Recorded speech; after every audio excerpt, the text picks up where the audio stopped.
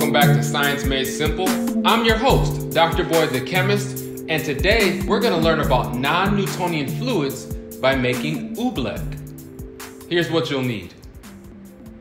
You'll need cornstarch, a bowl,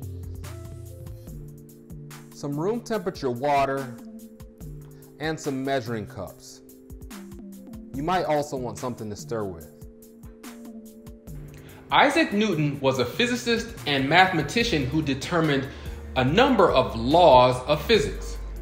One of those laws relates to fluids and liquids and is called Newton's law of viscosity. Thus, any liquid that behaves in a fashion that falls outside of that law of viscosity is called a non-Newtonian liquid or non-Newtonian fluid. Now, at this point, I do want to give a warning to all my scientific sticklers for definitions. I'm going to explain viscosity and non-Newtonian fluids using terminology that aren't the most scientific, but the way I'm going to explain it, I think gives the best understanding of what is meant by those terms. So please do bear with me. Viscosity is essentially how thick or sticky a fluid is. If a fluid is high in viscosity, it's going to be thick and sticky like honey. If it is low in viscosity, then it's going to be runny and splashy like water. Two categories of non-Newtonian fluids are shear thickening and shear thinning. A shear thickening fluid will become more viscous or more sticky when a stress is applied. A shear thinning fluid will become less viscous or more runny when a stress is applied. A fluid that is shear thickening will stiffen when a force is applied, whereas a fluid that is shear thinning will loosen and flow more when a force is applied. Now again, that is not the most scientific definition, but I do think that gives the best understanding of what is meant by the physical, technical definition of shear thickening and shear thinning. An example of a shear thinning fluid is ketchup. It's really thick at first. That's why when it's in the bottle, it has a hard time coming out until you apply a stress or a force to the bottle. Then it begins to flow. It loosens up. That's shear thinning. Today, we're going to combine cornstarch with water to make a shear thickening fluid. That fluid is called oobleck. Let's make some. Now, today's exercise is safe, so no need for goggles or gloves, but it is very messy. Be prepared.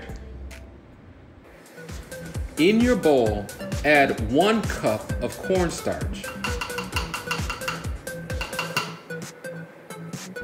Now, add half a cup of room temperature water. Now, you could stir this up using a utensil like a stirring rod or a spoon.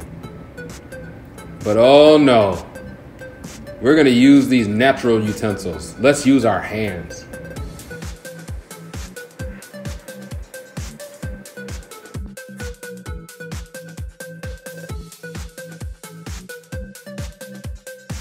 Notice how when I grab the oobleck with my hands quickly and sharply and harshly, it stiffens and it breaks up like clay. It behaves almost like a solid. I can actually mold it into a little ball and smack it around.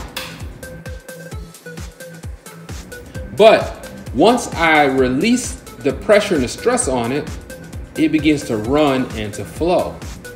That tells me that it is shear thickening. When it's in its relaxed state, it will flow like a liquid. Once I apply a stress to it, in this case, I'm using my hands to apply stress to it, it stiffens.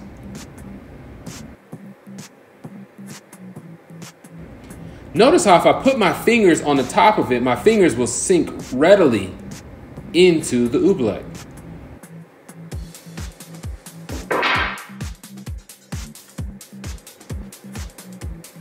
However, if I try to force my fingers down into it, I can't force my fingers down through to the bottom. Again, that's because it is shear thickening. By trying to apply a force, I'm creating a solid-like behavior. Whereas if I just relax my hand will sink right into it. And that's non-Newtonian fluids, or at least two kinds of them. I'll see you next time.